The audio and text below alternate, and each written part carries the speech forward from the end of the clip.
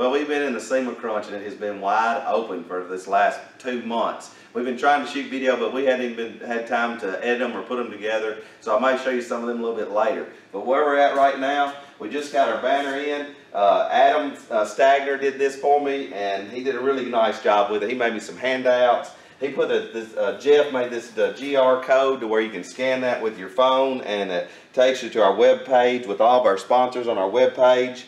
And you can click on that and it takes you right to their web page.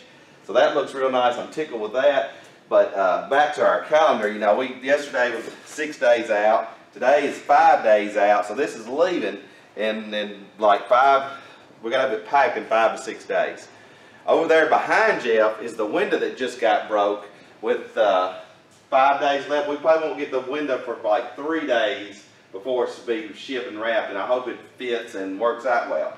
Then on the truck, Redline Electronics has sent us out these lights that are just the coolest lights. Let me show you how these lights look.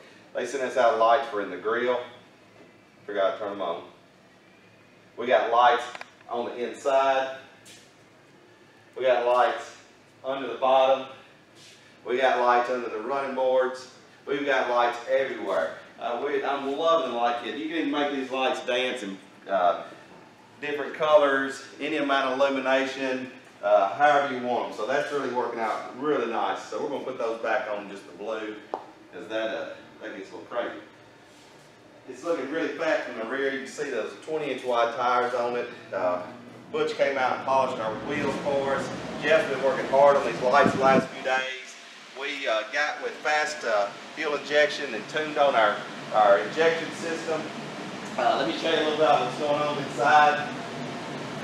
We got all our lights. We made this cathedral type ceiling and put Steve's lava mat in it. Now the lights are just sitting there. We're going to have those where you won't even see them, when this thing just kind of glows inside. Lights under the dash. Down here in the floors, you can see we're making a floor mat. So the whole interior of this truck is like a skeleton type interior. There's really no door panels, no back panels, no panels anywhere. Everything is going to be integrated and molded into the vehicle. So this is the back of the cab with the DB skin on it. Then we just semi-gloss the post. And the floor, these are floor mats are going to be actually made into the floor, and I'll put Rapture liner on it. It looks just like a floor mat when it gets done. The door panels are actually heat shrunk DB skin on there, and we'll semi-gloss and flatten those. Really no headliner, so the interior is really, really looking good. Now up front here on our tilt front end, let me show you what it looks like under here. We've got our stack injected 460. We've ran it. It's running really good. It's idling. It's not overheating. Starts every time. So got to give a big shout out to Trick Bow and Fast for making something that we turned the key and this thing fired right up. So really excited about that. Our tri-flow radiator's in place. But yeah, we got 5 days to go, and there's still a lot to do. It's still up in the air. Still don't have our glass.